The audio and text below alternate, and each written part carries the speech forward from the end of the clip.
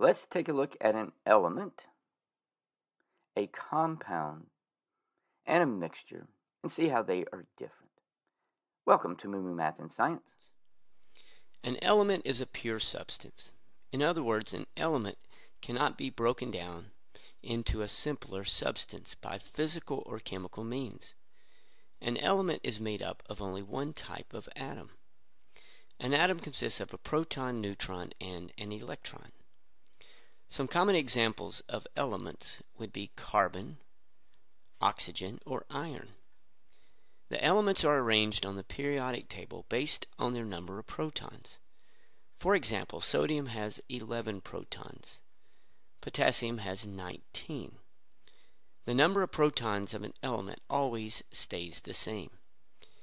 Each element also has its own unique set of properties. A compound is a pure substance of two or more elements chemically combined. Elements combine during a chemical change. A particle of a compound is called a molecule.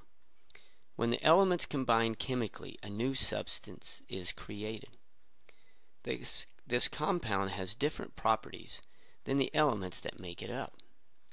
Hydrogen and oxygen are gases, but they combine to make liquid water.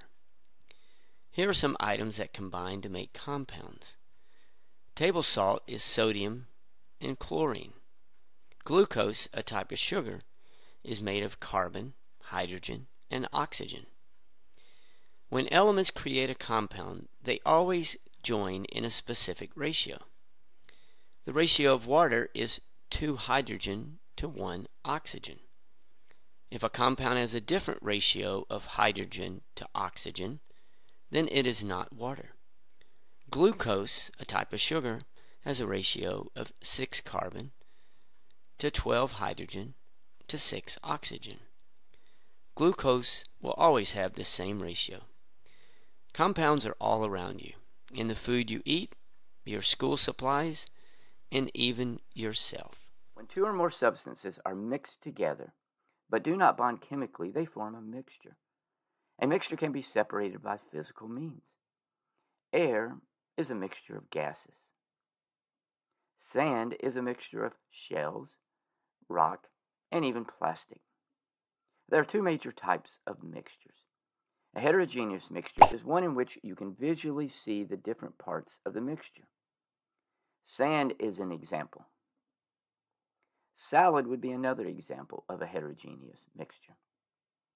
A homogeneous mixture, also sometimes called a solution, is a mixture in which the composition is uniform throughout the mixture. Salt water is a homogeneous mixture because the dissolved salt is evenly distributed throughout. Alloys, which are made up of two or more metals, is another example. This would include brass and bronze. Liquid soap is another example of a heterogeneous solution. There are many ways that you can separate a solution. For example, you can use filtration,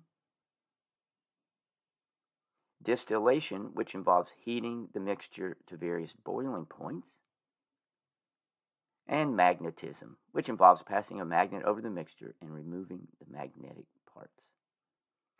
Thanks for watching, and remember, kindness multiplies kindness. Be kind to someone today.